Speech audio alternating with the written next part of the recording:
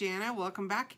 So this week we're doing the decreases to close up the top of the mitten, and we're also going to pick up the thumb stitches and knit those. So it will look like this. So what I want to say about that is on the pattern, you'll notice where it tells you how far up your mitten to knit, just straight round and round before you begin the decreases. If you're knitting this for someone in your house, it might be a good idea to actually try it on.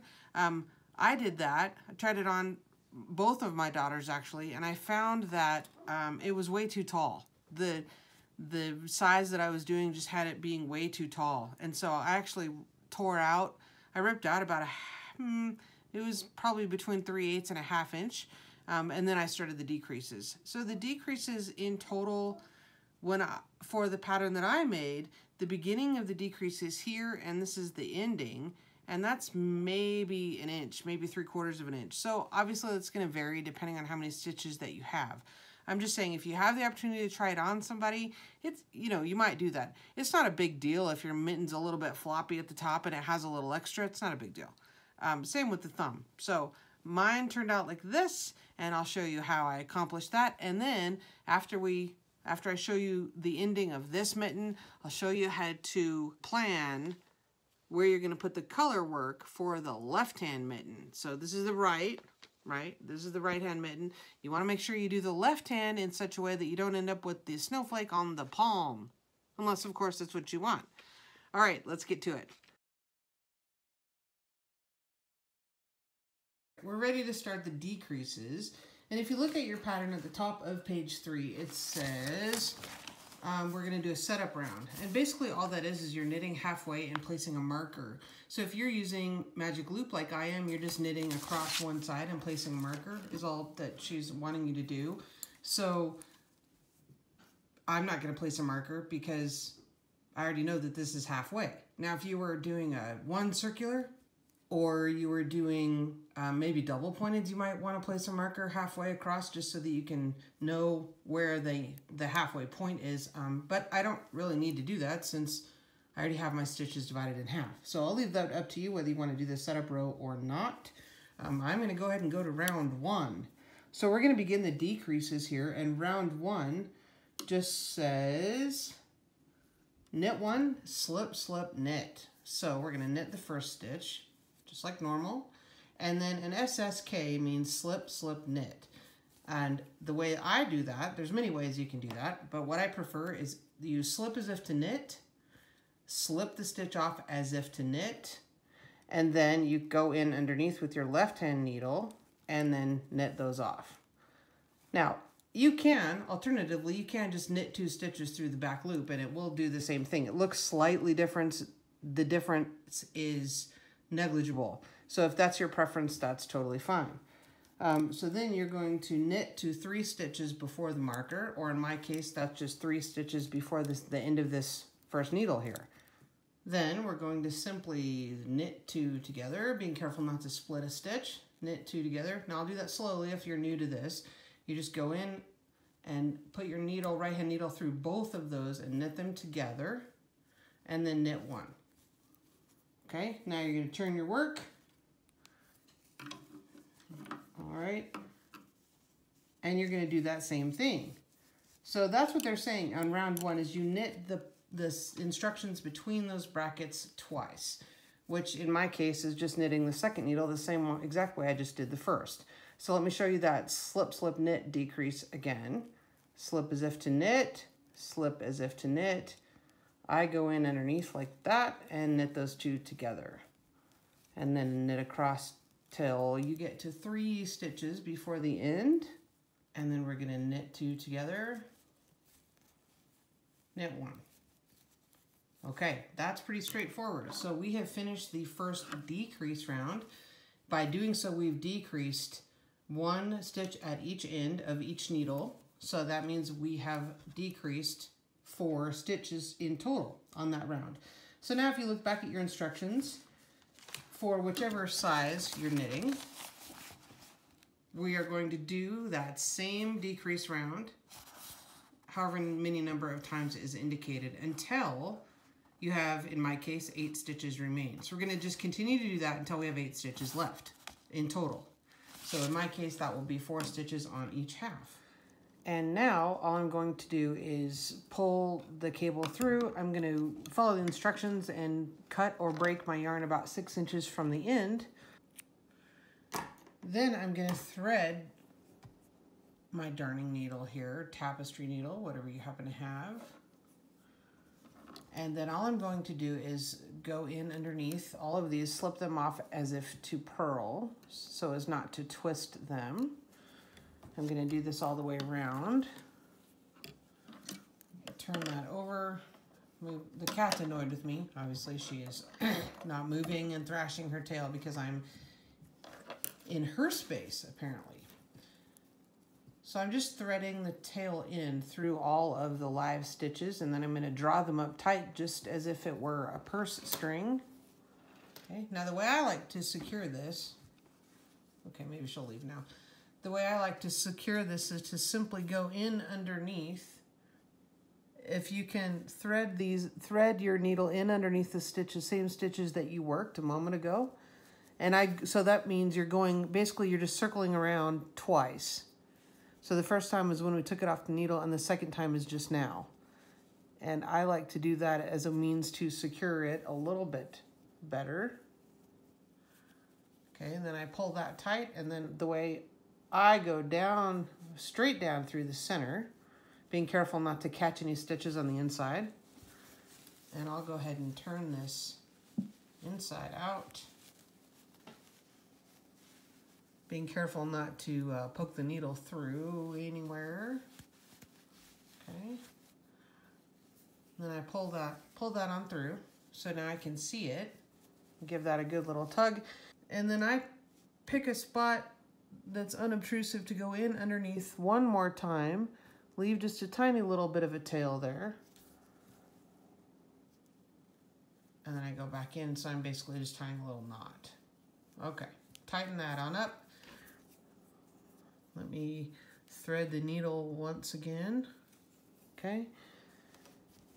And then all of these purl stitches, I'm just gonna pick one row of those to weave in my tail end. I go ahead and I'll just do this right away. Okay.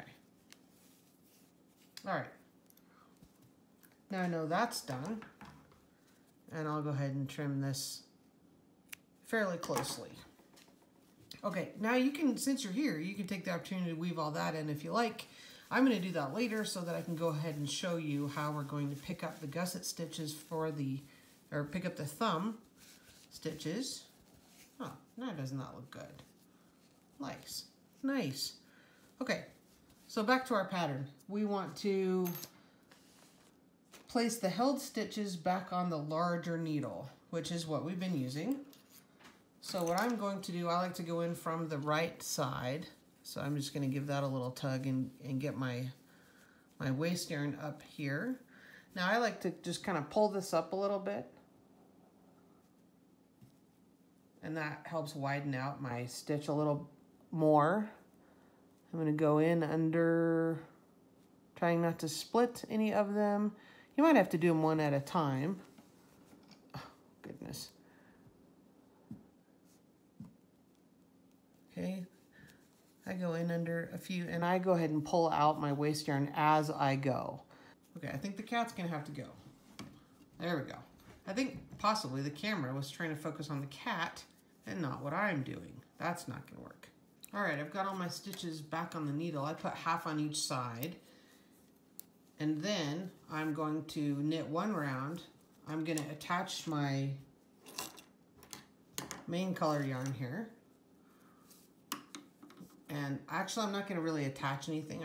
I'll show you how I'm going to add that on. Right now, I'm just going to start knitting with it, and then I'm leaving a significant tail, probably 6 inches or so, and I'm just going to start knitting with it, and I'll show you how I'm going to secure that when I get back around to the inside portion of the thumb. But right now, I've kind of got that pinned, the tail in. I have it pinned under my middle finger, and I'm just to create some tension so I can begin knitting without it being, you know, really loose and awkward and floppy.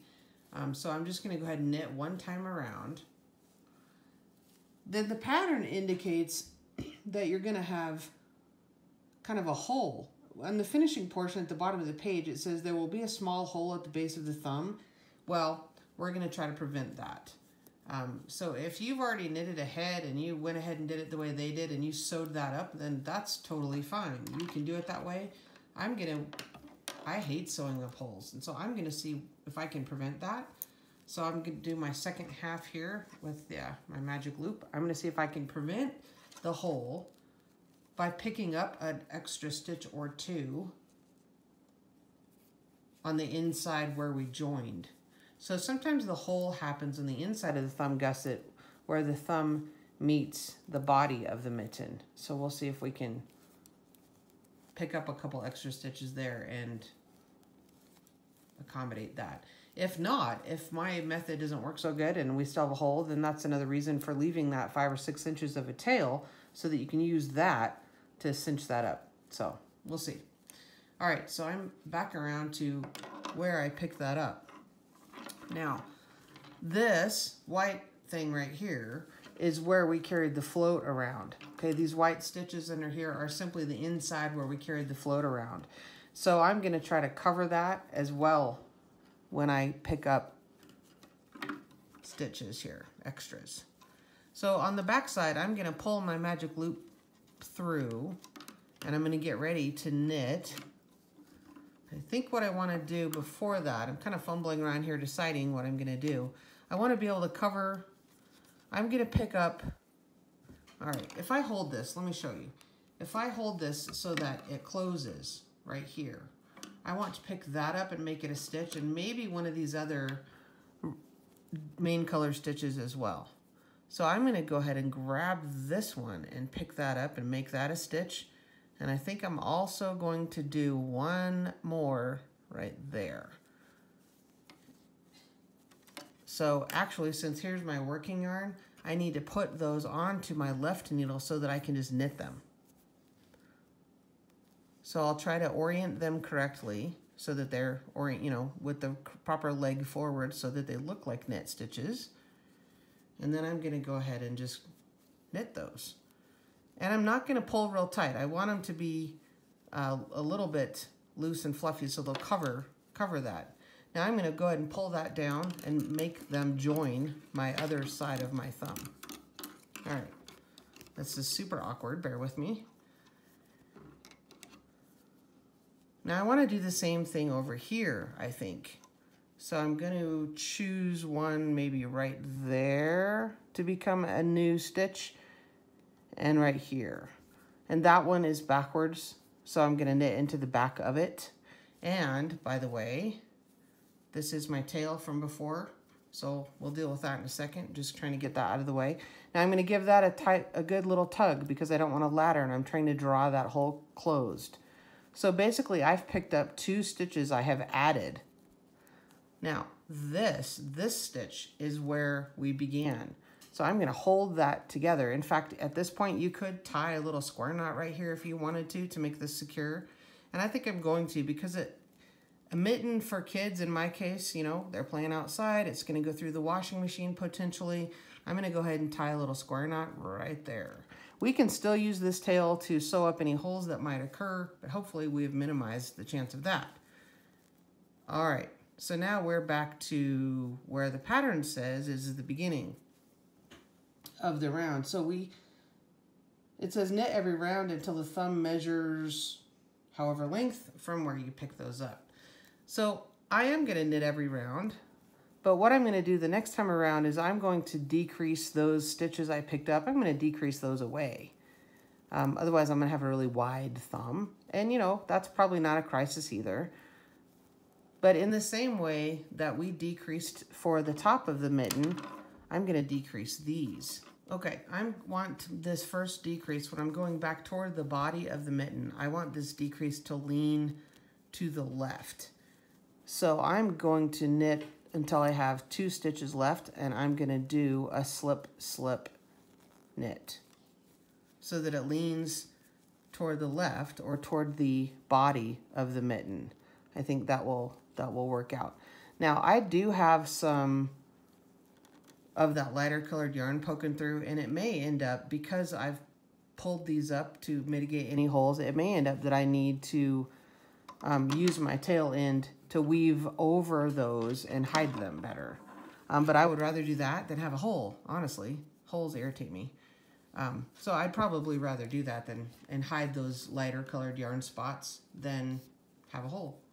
So I'll probably take my tail in and just weave over those and hide them as part of my finishing here. So now this one, I want it to lean toward the body of the mitten also. So I want to do a right leaning increase, which will be a knit 2 together. So just then I have decreased away half of the stitches that I added, and now I'm going to knit around again. And I'm going to decrease, when I get back to the body of the mitten, I'm going to decrease away. I'm going to do the same thing I just did and decrease 2 stitches again, the 2 that I picked up on each needle the first time. Then I'm just going to knit around and around until the thumb is the length that I want. Okay, now this one again, I'm going to do a slip, slip, knit. And I'm back to my original number of stitches after I do that one more time on this side. And then I'm going to knit my thumb up for another, looks like 2 inches for me. Just got to make sure you have your yarn going on the correct side of the magic loop. Oh, see there, I got started talking, forgot what I'm doing. There's my other decrease, knit 2 together, and I'm giving that a good little tug to tighten it up. And now I'm just going to knit around and around and around until the desired length of the mitten, or sorry, desired length of the thumb. Then we'll do our decrease round and cinch everything up. I've knitted this to the length that I want, and now I'm going to do knit 2 together all the way around to decrease very quickly the number of stitches I have, and then I'll do the same thing that I did before, where I break off the yarn and circle through, weaving it through with my darning needle and drawing it up, tying it off and weaving it back down through the end, just like we did at the very top. I actually didn't measure the thumb. I put it on my daughter, who will be wearing these mittens, and her thumb came right to the end, and we decided it was time to close it up. So what I'm going to do to make sure that the left one matches the right is I will actually count the number of rows that I've knitted from where I picked up the stitches at the base of the thumb gusset.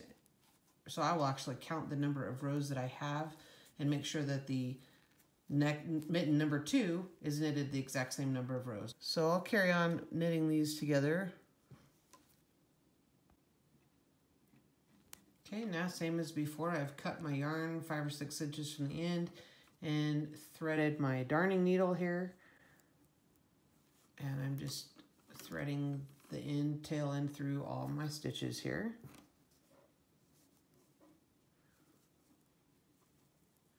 All right, same as before, we're just going all the way around. And then I'm going to turn this over, and I'm going to thread my needle through around again, go inside and tie it off, same as I did before. This is a little bit fiddly to turn this inside out now with the thumb, but I'm actually going to turn the whole entire mitten inside out because I'm also going to take the tail end. Remember where the tail end was, where I attached the yarn to begin knitting the thumb? I'm going to take that and see what I can do about covering up these stitches here. And then I'm also going to take the time to weave in my other ends, being careful not to allow that when I weave this in, I want to be very careful to just go on the inside, up and down on the inside, and being careful not to poke my darning needle through too much so that it shows on the outside of the mitten. We don't want that. So I'll go ahead and tie this off, and then we'll go from there. All right, I went around and around, and I drew that up, and then I put it on the inside, and I tied it off and wove it in, same as we did the top. So I think that's looking pretty good. So now what I want you to consider is this is the right hand, okay? So if I hold this like this, this is obviously my right hand. Now, the beginning of the round for us was here, and as indicated in the pattern, we started our thumb gusset at the beginning of the round. So if we choose to continue if we want to make the color work on the back of the left hand, so we'd have to visualize this. What we want to do, what I'm going to do for the left hand now, is go ahead and knit the thumb gusset in the same way, following the directions of the pattern. And then right after the marker, I'm going to begin my color chart, right at the marker. So I'll show you that. All right, so now this is going to be the left mitten. I have the right one here. This is going to be the left one, and I've knitted the cuff. I've done the 4 rows of straight stockinette stitch, and now I'm beginning at the top of page 2 with the setup round for the thumb gusset. So I'm going to make one. I'm going to make that left leaning increase from the cable, just like before, and I'm grabbing up the leg of this lower stitch. So I'll link the left leaning increase up at the top right hand corner of this video if you need some help learning to do that. So this is the left leaner. I'm going to knit this. This is the beginning of the round. And then that's the make one. And now we're going to knit one. And we're going to make one. This is the right leaning increase where we grab the leg below, put it up on the left needle, and knit right into that. And then we'll place our marker. Get my marker here. And knit to the beginning of the round. Knit all the way, the rest of the way around. So just then we've increased 2 stitches. Okay, again, we're at the top of page 2, and we're going to begin the color chart on round 1, which is a plain knitting round as far as increasing is concerned, but that's where we're going to begin the color chart. So if we take a look at the right and the left, when we began the right hand mitten, we did the color work on needle number 2. Needle number 1 is where we have the thumb gusset, and before we did the color chart on needle 2. This time we're going to be doing the color chart right after the marker. So it needs to be on the same needle as the gusset for you to have a right and left mitten, right? So let me finish knitting through this, and then we'll begin our color chart. Same as before, only this time on the other needle. All right, so I'm on round 1, and I've just knitted across to the marker, and this is a plain knitting round, as is round 1 and 2 both. And I'm starting my chart where the marker is. So I'm knitting the 12th stitch, so I'm going to begin the chart right at the marker. So 2, 4, 6, 8, 9, and then you're going to start the chart just as we did before. So just pretend like the marker is the edge of your chart, and then this is the first stitch of your chart, and you're working your thumb gusset between here, increasing every 3rd round until you have the prescribed number of stitches between the beginning of the round and your marker. So everything is the same as before, it's just a different placement of where we're having the chart, but everything else is exactly as the previous video. Okay, you can see I'm increasing every 3rd round on my thumb gusset stitches, and I've got the chart going here, so I'm just going to carry on like I have been, increasing the thumb gusset stitches every 3rd round and continuing on with my chart, just like we did before. And it's just the different placement, like I mentioned, it's just a different placement of where we're putting the motif, that's all. Okay, so continue knitting your color work chart, knit all the way up, and then just complete the decreases and pick up your thumb stitches and do all that the same way you did for the first mitten. All right, as always, I always appreciate your comments, like and subscribe down below, and feel free to join the Facebook and the Ravelry group and holler if you have any questions. All right, thanks for watching.